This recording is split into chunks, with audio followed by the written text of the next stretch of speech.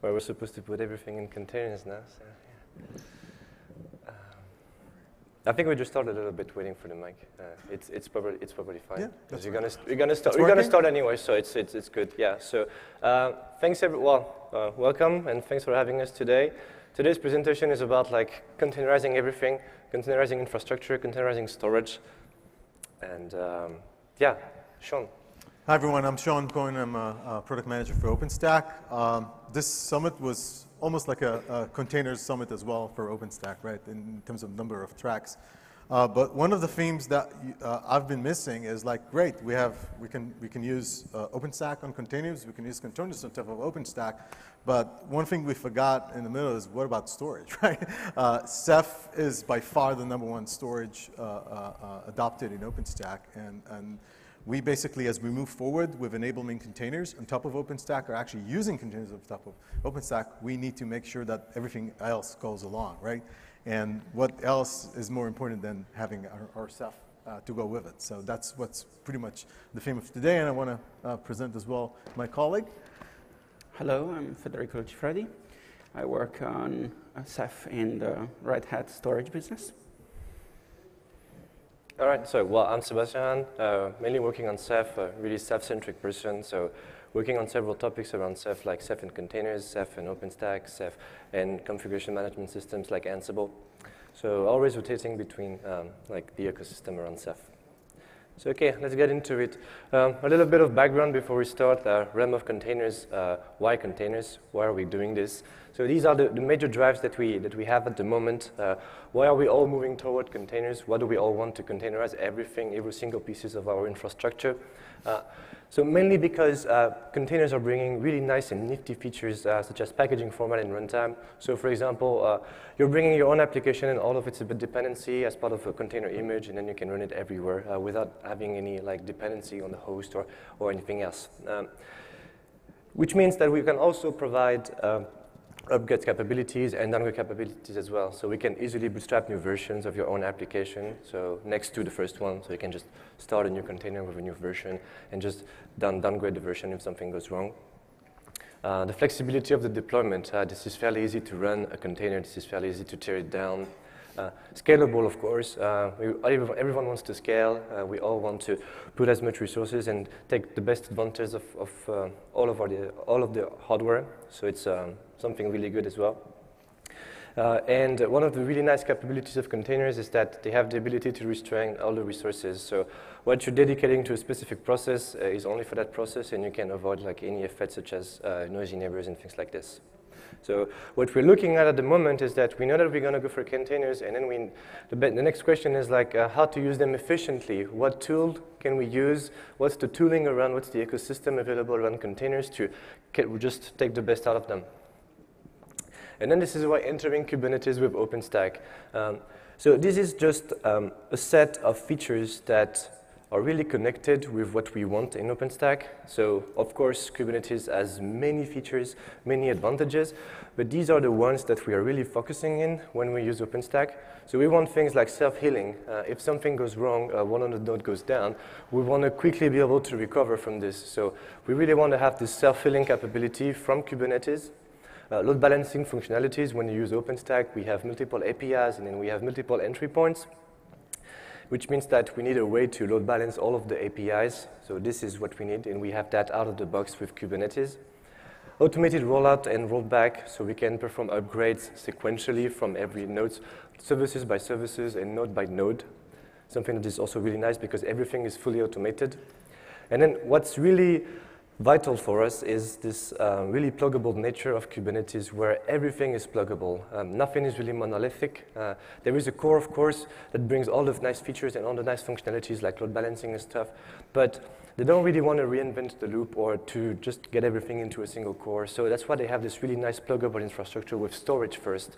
You can easily develop your own driver for Kubernetes. It will be integrated into the core, so they just don't want to repeat everything. They have the same for network with CNI, container network interfaces. They also support multiple container engines. Well, it's still kind of a blueprint for now, but started with Docker, and they want to go with runC and others. And of course, we have the scheduling. There is a native scheduling function, but we can potentially plug other schedulers as well, such as Mesos, Swarm. But we just, for now, we just stick with the basis and stick with what's the default. So now I'm going to hand it over to Sean, that will be explaining how are we going to just put all the things together, and how are we going to containerize all the OpenStack services. Thank you, Sebastian. So if you think about it, OpenStack and containers, right, there's a lot of similarities. As Sebastian mentioned, we have pretty much, whoa, this is like it has its own life. All right. All right, let's do this. No, it's just. Oh, yeah, it's, all right, perfect. Yeah, sorry. All right, I got it. All right, Too much so we have a lot of similarities, right? Kubernetes deals with microservices, and if we look at OpenStack, the way OpenStack services were born, right? Look at the core services like Nova, Neutron, Cinder. They were treated as microservices on their own, right? Yes, we have like RabbitMQ and other layers that are not microservice in OpenStack, but the core services have the same approach of deployment. And if you look at what Kubernetes does to applications in a containers, right? We're pretty much doing the same thing. So as you saw, it has the scheduler, it has the pluggable interfaces, very similar to OpenStack mindset. So when we put these two together, there's a lot of similarity as lines, and it's more than that. We can actually turn OpenStack itself into a microservice-oriented architecture with our services. And basically, we let Kubernetes what it does best, which is managing the applications. But then, when it comes to, if you look at the Kubernetes loads, right? Sebastian touched like scale up, scale down. The changes that container lifecycle goes through, sometimes in a matters of minutes, sometimes in hours and days, it actually needs a scalable infrastructure to grow, right? And in a sense, in that regards, this is where somehow Kubernetes is limited. Because think about storage, right? All the plugins you need to write directly into Kubernetes today. But if you look at OpenStack services, we have already solved that problems. How many drivers we have just on Cinder? 70. 70. Manila, about 30, right? Not to mention Neutron. So we have hundreds of already integrated plugins into OpenStack. So when we look how we can basically take the power of cloud and charge it to Kubernetes, and this is what we're aiming to do. So we basically leverage the ease of deployment we already have in OpenStack and the scale and basically the power of containers altogether. That's the main benefits we get out of the box. Now, in terms of day two, we basically would like to share the scheduling functions between Nova and containers, right? So it's not like, yeah, we're replacing Nova now with Kubernetes scheduler. We actually leveraging both. So how do we do this? What's the secret? How can we deploy OpenStack services fast, right? And easy, as Sebastian indicated. So we started, that's a quick history lesson. We at Reddit started already trying to dig this problem a couple of years ago, back in 2014, with initiate of the Cola project. Basically, the work have started around the Paris Summit, and I'm very happy to stand here in Barcelona, right? And to declare that, first of all, we already have done a lot of the work already. So some of the stuff I'm going to showcase right now is available. If you go now to the Cola OpenStack website, you have guides for everything I'm going to showcase you can actually start doing today. So yes, Cola deals with, I'm not solving the containers, right? This we already solved. You can really run containers of OpenStack cleanly. What we're doing is that how we can use the power of containers for deploying OpenStack, right? And that's what it's all about. So Cola basically solved that problem and enabling us to take most of the services we already have in a microservice fashion in OpenStack and basically deliver it and for our deployment. So we're taking the containers benefit for our OpenStack benefit, right? This is what's radical here. It's not just the ability to serve the application workloads on top of our cloud infrastructure. We're actually doing the upside down. We're using the same technology to simplify our life with the cloud infrastructure. So it solves both the manageability of the container infrastructure on top of or actually leveraging it for the cloud infrastructure.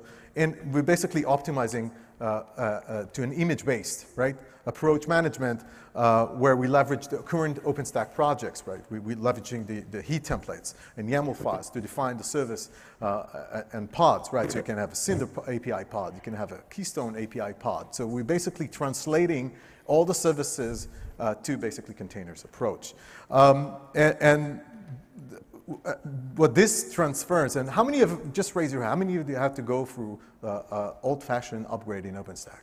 Just raise your hand. All right. How long that process took you? Too long, weeks, right? So we're talking about seconds. This is like changing the rule of the game for us. And some of the small new services that help us do it is a good example. So Courier is a project that basically just takes all of the network drivers from Neutron and enable them for the use in containers. Similarly, we have Fuxi, which is another small project, but has very key. It basically allows us to take all of the 70 plugins that Federica mentioned and just connect them to our cloud. So instead, if I'm now have all the choices in my backends, right, in my data center, I want to basically use them for OpenStack, right? Instead of like going and sit on my vendor, right, write a plugin for Kubernetes, I have Cinder. It's already integrated. It's there. I can just use it. That's what's radical here. We're basically really unleashing the power of OpenStack with containers. And with that, let's do a zoom in into what specifically we've done around Ceph. Federico? Yeah. Thank you. Buenas tardes. ¿Cómo va el summit todavía? Voy a volver a continuar en inglés antes de crear un pánico con mi español rioplatense.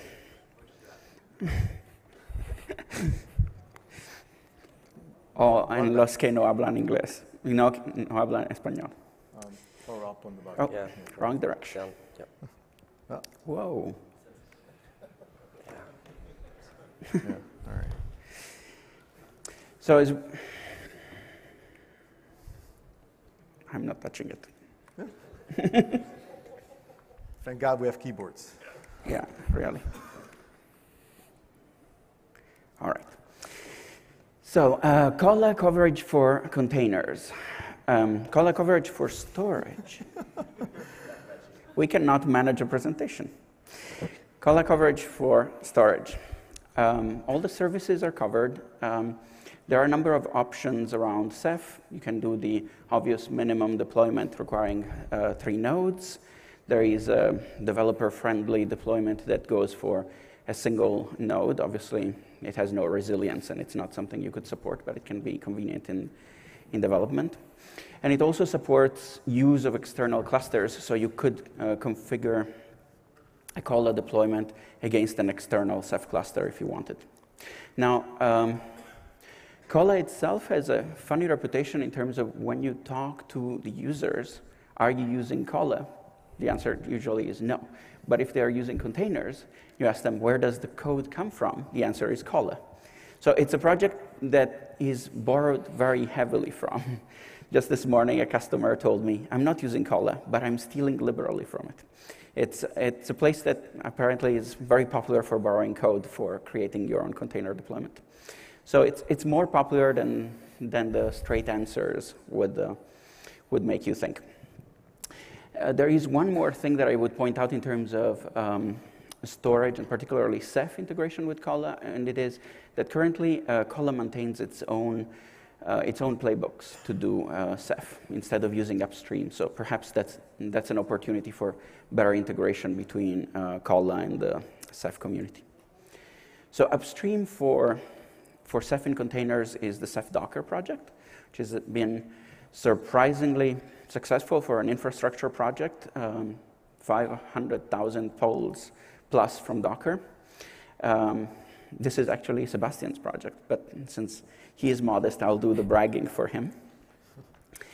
This has been extremely successful, and it's been out for almost 2 years, so it has seen quite a bit of action so far. It supports most major OSs. It is what you get when you do Docker pull Ceph. That is where the images are coming from.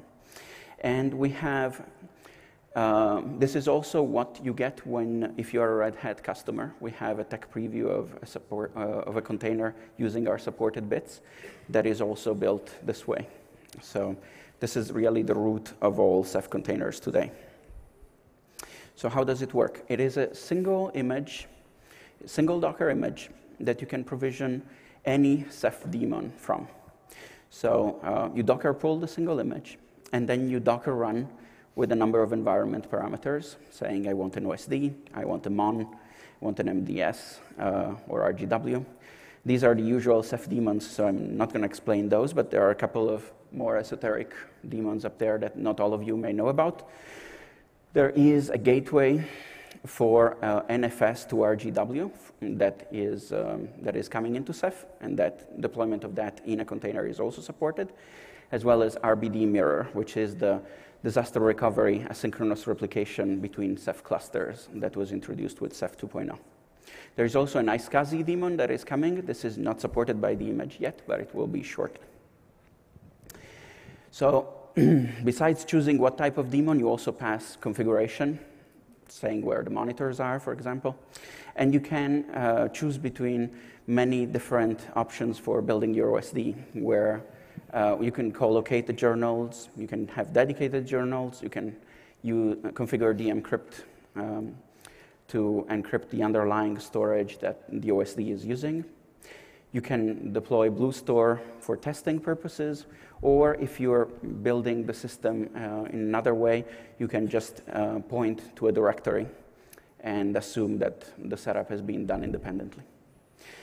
Currently, the primary deployment method is Ansible, and in the Ansible configuration, conveniently, the running daemons are managed by systemd. So systemd does the watchdog activity to see if the daemon crashes, to do the respawning, and so on. And there is experimental support for Kubernetes. So this is, at a glance, where we are in terms of what is available today for containerized Ceph. Now we've seen OpenStack, and we've seen Ceph, and let me have Sebastian put it all together. Okay, going back. All right. So now that we know we know that we can containerize OpenStack, we know that we can containerize Ceph. It's time to put all the things together and to see how we can deploy all of them. So we actually have I kind of identified three methods to. Okay, I'm back. All right. So the first one, the one that you might be familiar with already, because it's an OpenStack project, it's OOO. So at its core, OOO is using Heat to orchestrate the deployment. And Heat has a really nifty mechanism, like a hook mechanism. By default, it's using Puppet, but then you have hooks for Ansible, and you also have hooks for Docker, basically. So one of the options that you could do is just to use OOO and deploy your containerized infrastructure by relying on this Docker hook. So just reusing the exact same tool that you're using to deploy your non-containerized environment.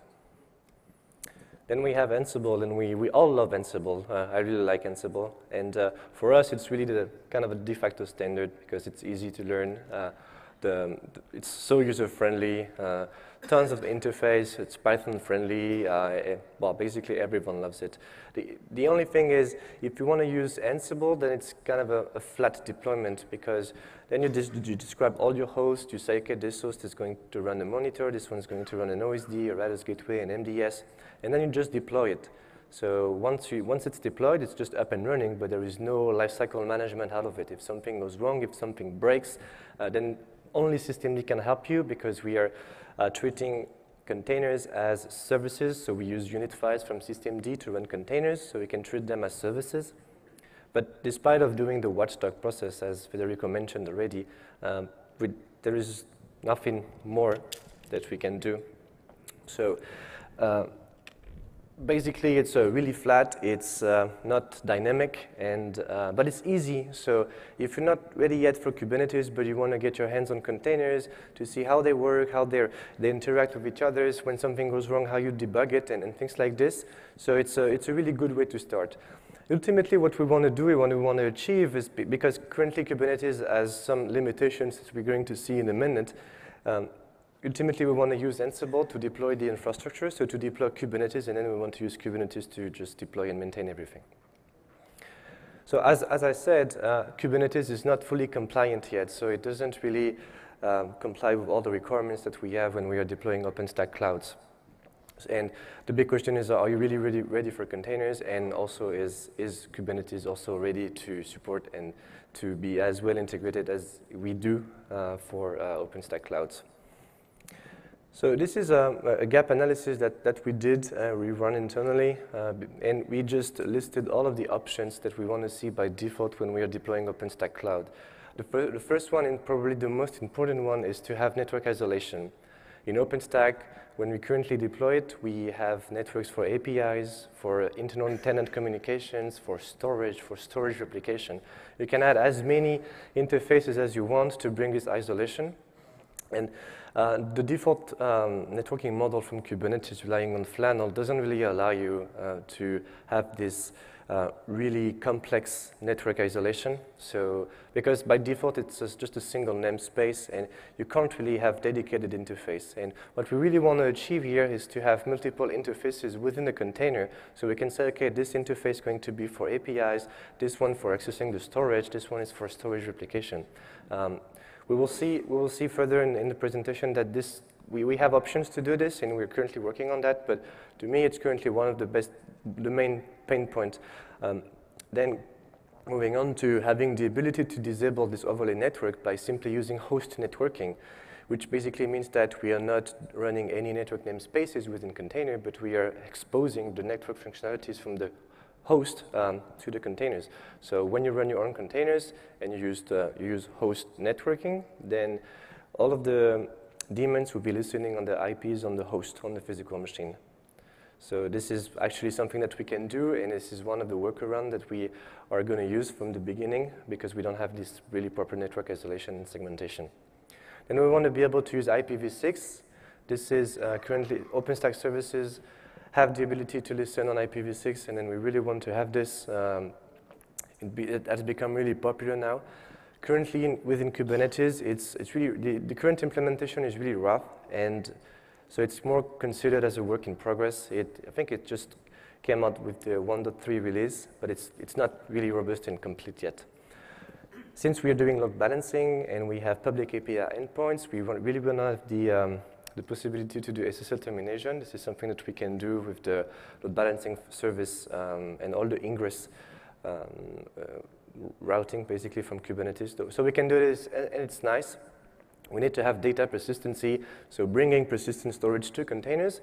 As explained earlier, we really have, Kubernetes is really pluggable, and we have several interfaces, so we can plug, at its core, we can really plug storage technologies like Ceph, like iSCSI, and we already have drivers for this, but we can also rely on Fuxi to connect Kubernetes to the Cinder OpenStack environment, so we can just consume all of the drivers that are available. The idea here being you have an OpenStack service that is up and running, and then you want to save and store its configuration, so its config file. So if something goes wrong, you just want to move this container to another host, and we can easily reconnect the storage. So in the case, for example, of something like Galera or RabbitMQ, we can just rebootstrap. Well, we like to use Ceph, so what we're going to do here is just map a block device, and then so we move. If something crashes, you just restart the container somewhere else. You just link you link the storage and you attach it, and then you're up and running again. We want to have some nice ordonnancement when we do cluster bootstrapping, because we know we're not going to deploy Nova Compute before the database, so we really want to start with Ceph, database, RabbitMQ, then Keystone, and all of the other components. So we really want to have this nice ordonnancement capability, and then we have it within Kubernetes. Not replication, of course, because we want to have a specific set. Let's say we're going to do controllers replication from Kubernetes. So we just say, I want this pod, the API pod, to be replicated 3 times across these kind of hosts that are being labeled as controllers, for example. And Kubernetes will do that for us. Pods monitoring is a function that is currently built into Kubernetes, but it has its own limitations. It doesn't really support native TCP, for example. It's purely HTTP. There are projects for that, so in the case we want to do this at the DCP level, then we might have to build another container, like a pod that is monitoring. There are always ways to work around that, so this is one of the things we can do. Load balancing, it's really out of the box, something that we already discussed. Pod fencing is really critical for us because Kubernetes can be, let's say, not smart enough to understand that even if I asked for a replica 3 for my replication controller, so Kubernetes will try and do its best to give me the desired state, the state I asked for. So if this keeps failing, Kubernetes will keep on trying to do it. But yeah, we don't really want to do this forever. So ideally, we would like to have this kind of fencing mechanism. If we, after let's say 5 attempts, then we just want to kill and fence the node, and so we can start investigating what's wrong. We just don't need to restart and try to restart it forever. It doesn't really make any sense. So going back for a second about this networking program that we are having, to me, once again, it's really vital that we have the ability to segment, isolate all the different networks within OpenStack. So there are several ways to do this, and thanks again, because of the really pluggable nature of Kubernetes, we can have CNIs, so container network interfaces. And to me, it's probably the best way to solve this issue.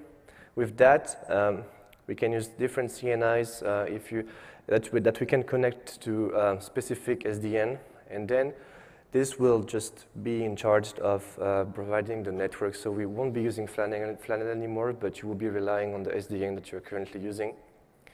And then for this, we will have the possibility to have multiple interfaces within the container, and then finally achieve what we want to do, having several interfaces listening on several networks, being exposed and configured because they point to a specific physical interface, and we have this dedicated network, dedicated VLAN, whatever you want to do.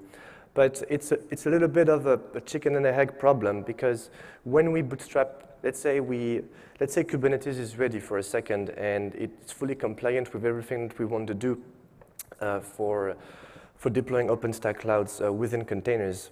We have a bit of a sequencing problem, because when you start deploying OpenStack, then Neutron is not up and running yet. So how should you configure Kubernetes to use the CNI and to bring all of the networks? So one of the things to do is either you bootstrap and configure Neutron by yourself, and then you can connect to Kubernetes, but then you're using like 2 different methods to configure everything, so it's not really ideal. One of the other options could be bootstrap some kind of a fake and ephemeral Neutron, for example, before deploying the OpenStack environment. So everything is being set up on the machines. You have containers up and running that are providing the network, and everything is ready. So ready to be consumed once you want to deploy OpenStack and you want to leverage the CNI functionality with Kubernetes. There are several plugins at the moment, and we still don't know yet which one we're going to use, but it's likely the best way to solve that problem. So now that you're all really amazed by this, and you all want to go with containers, but you're already running non-containerized environments, and you might be wondering, okay, how am I supposed to just migrate from a non-containerized platform to a containerized platform? And we have several solutions for this. All right. So these are like 2 potential ways to address the migration. Either you use Kubernetes, either you don't. It's not really a problem, because we all want to have a really smooth transition path from non-containerized to containerized. So let's say for a minute that you don't want to use Kubernetes yet, but you want to keep on using Ansible, or maybe OOO, or maybe any other configuration management system. So one of the things that you could do is simply start stopping services, and then you just start your own containers so they can join. So if we take the example of a cloud controller, you can just, because we have 3, so we have a crew room, and if one goes down, then we're still up and running. So you can easily stop one service and then run the proper automation with that. So if you use Ansible, you can say, okay, Ansible, stop the service, and then generate the systemd unit file where you have your container being declared, and then run this unit file. So stop the service, disable the service from systemd, and then simply run your container, bind mount all the proper directories, do the proper connections, and just start your service. So eventually, it will just go back in quorum within all the rest of the controllers. So that's one idea. If you're ready for Kubernetes, and well, hopefully Kubernetes is ready for all of us as well, one thing is just fence a node, and you basically kill one node. You start configuring your template for Kubernetes with all of your application. You declare everything as a cloud controller. You do the necessary bits. Maybe you just reinstall everything. So you have some kind of a containerized ready OS, like OS or Atomic, for example, where everything is already there for you, like the kubelet and all the Kubernetes processes.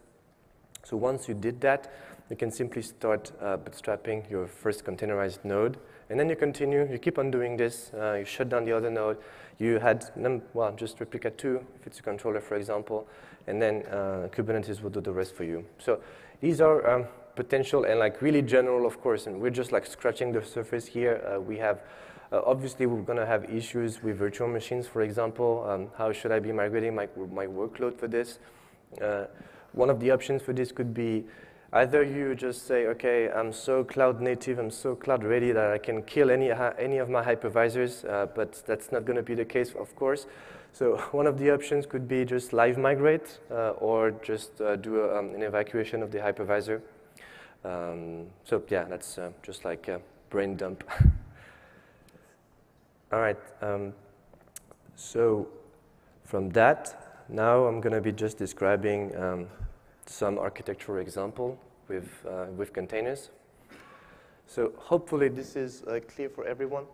Yes, it is, I guess. So this is more or less what the ideal deployment with Kubernetes will look like. So at the very top, you have your Kubernetes masters responsible. Well, it's just the brain of Kubernetes. It's a Kubernetes core with etcd and all the Kubernetes processes responsible for replicating, for just checking, for scheduling, providing the API, and so forth. What's really important to note is that red boxes are OpenStack components, blue boxes are Kubernetes component, and yeah, green boxes are Ceph-related components. Then the only thing that is really changing here is if you look at the OpenStack controllers, I guess. No pointers. If you look at the OpenStack controllers, we have the Docker engine because by default Kubernetes relies on Docker, but at some point we're going to add like more runtimes like runc or just systemd and spawn or Rocket or anything else. But now let's assume that we keep on using Docker. So you have Docker, you have kubelet. It's like the minion from Kubernetes, just responsible for interacting with the entity, running the pods, listening on the pods, doing the self-healing of the pods, just monitoring all the pods. Then we bring Courier and Fuxi because we want to really bring all the features and expose all the OpenStack features to this container world. And then all the boxes at the top, like APIs, databases, queues, LBs, would be, actually LB is wrong because, yeah, one mistake. We're not going to use LBs here because we have load balancers from Kubernetes, so yeah, I'll make sure I update the slides for when we'll be sharing them. Other than that, all the components are being containerized, so all the APIs, everything.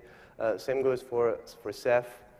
We still need like Courier because we want to expose and connect the Ceph containers to this OpenStack environment. We want to have two interfaces, one for public communications and one for replication.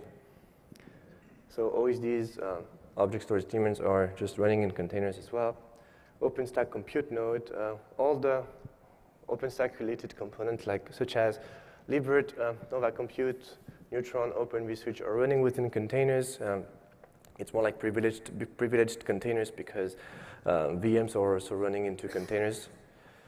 And yeah, that's more or less the general picture of the containerized OpenStack cloud deployment. Now, this one is more like an enhanced version of something that we used to do already. It's the hyperconvergence, where you collocate compute and storage resources on the same node. So basically, your hypervisors now will become hypervisors and storage. So they will be providing resources, CPU, memory, plus storage as well. One of the nice things here is that we get proper resources isolation. So we're not going to have any naughty neighbor effect. Everything is really restrained to its own, well, C group namespace within the container. So every resources that are being allocated from a container, these are just the resources available. So it's more, this one is more an enhanced version because we used to already do this collocation, but now that we have containers, it's easier to deploy, and it's of course easier to do upgrades on the side. So you can upgrade your Ceph cluster without doing anything to your OpenStack environment, for example. So what's next? So just to give you a little bit of the container roadmap for Ceph, because Cola is it's a project on its own. It's moving quite well. I think they just discussed that because Cola is really opinionated on the way they do the deployment. So as far as I remember, they started with Kubernetes and then they abandoned it. Then they tried using Swarm, they tried to use Mesos, and finally they came with something that works, which is Ansible. But now I think they're discussing bringing Cola to its own project. So Cola is just going to be Cola and providing images to containerize all the OpenStack components. And then they want to have Cola Ansible, just the deployment piece with Ansible. They already have Cola Kubernetes, providing all the templates to deploy and containerize OpenStack platform with Kubernetes. So there is not much to say for that. However, for Ceph, we have plenty of things to do at the moment. As explained already, it's really working well now. It's really robust from a pure containerized perspective. But what we want to really focus on in the next few months is like strengthening and doing a lot of QA on the Kubernetes prototype that we currently have, like running it for several months, experiencing failure and see what's wrong and how to fix this. We really also want to really improve the way we do CI because if you're bringing new code and if you don't bring CI, then it's not going to work really well. So we really want to improve our CI testing and our basically framework of test. We currently are running some privileged containers with Ceph, basically because we need direct access to block devices. This is something that we can easily change. It requires a little bit of work, but this is something that should be done in the next few months. All right, so takeaways.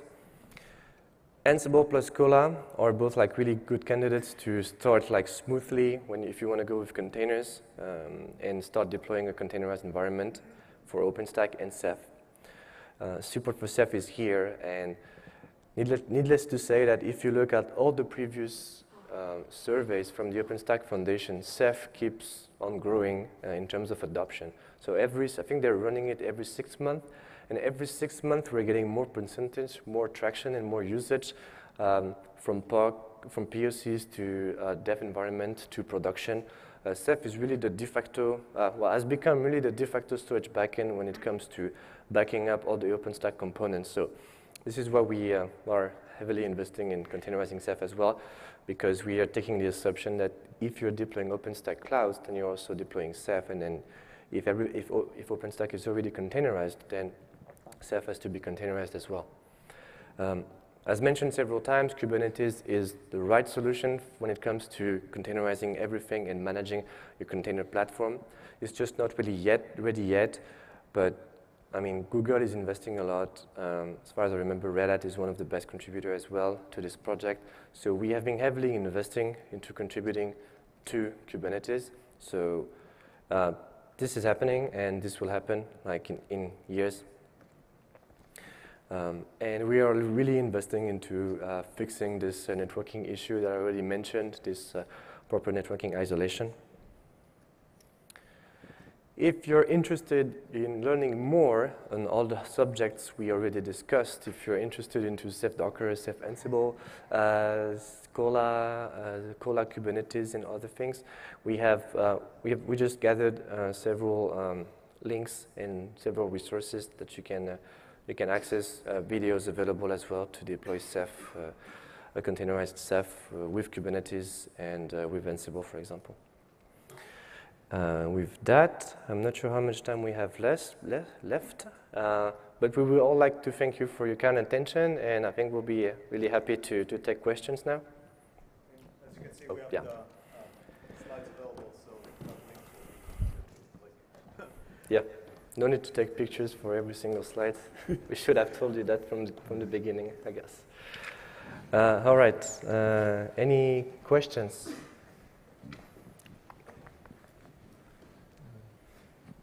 All right, I guess we nailed it then. Okay. And we'll be available here if you want to see us one-on-one. Thank you very much. Thank folks. you. Thank you.